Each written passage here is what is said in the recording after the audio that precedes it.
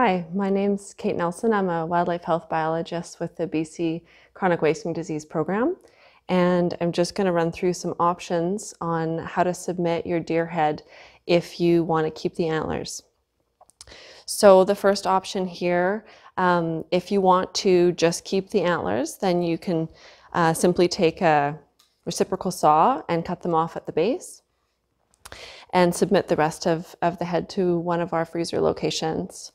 Alternatively, if you wanted to keep the antlers with the skull plate for a taxidermy mount, you can, again with a recip saw, cut the top of the skull plate off with those antlers, and damaging this top part of the brain is okay because the samples that we're looking for are at the back of the throat. So if you'd like to keep the skull and antlers for a European mount, that's going to be fine for the deer. For the elk and moose, we also need a portion of the brain stem. So this sample option doesn't work for those species. But for the deer, what you're going to want to do is remove the low jaw from the rest of the skull and antlers. You can use a knife to cutting close to the bone as much as possible so that you are protecting those samples that we need in behind this low jaw bone.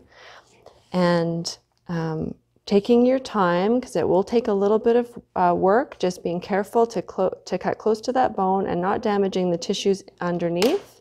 Then you can remove the low jaw. And what you'll be left with, because now you've cut around that upper crest of the lower jawbone and between the base of the skull and this first vertebrae. So the upper portion of the skull you can keep, and you will submit this low portion here. So the tissues that we need for testing are at the back of the throat here. You'll notice these two kind of grayish looking lima beans. Those are the lymph nodes here and here. And then the other tissues that we need are at the back of the throat. They're tonsils at the back of the throat here and here. You can landmark those by the tonsillar crypts there. But if you can locate these two gray lima beans or these lymph nodes that we're looking for, you could make a cut here just behind them and remove this first vertebrae and the part of the neck and submit all of those tissues with the low jaw.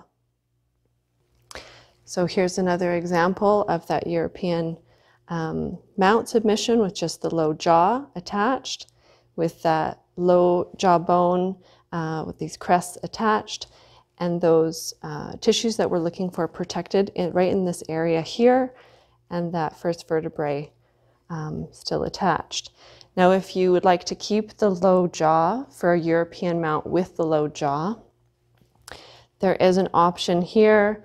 If you'd like to carefully remove the soft tissue from around that jawbone, then you can carefully do that, protecting those tissues between the crest at the back, and simply submit this portion, again with the tonsils at the back of the throat and those two lymph nodes at the back. So here are the examples of the various ways that you can submit your deer head for chronic wasting disease testing and keeping your antlers for various purposes. Thanks.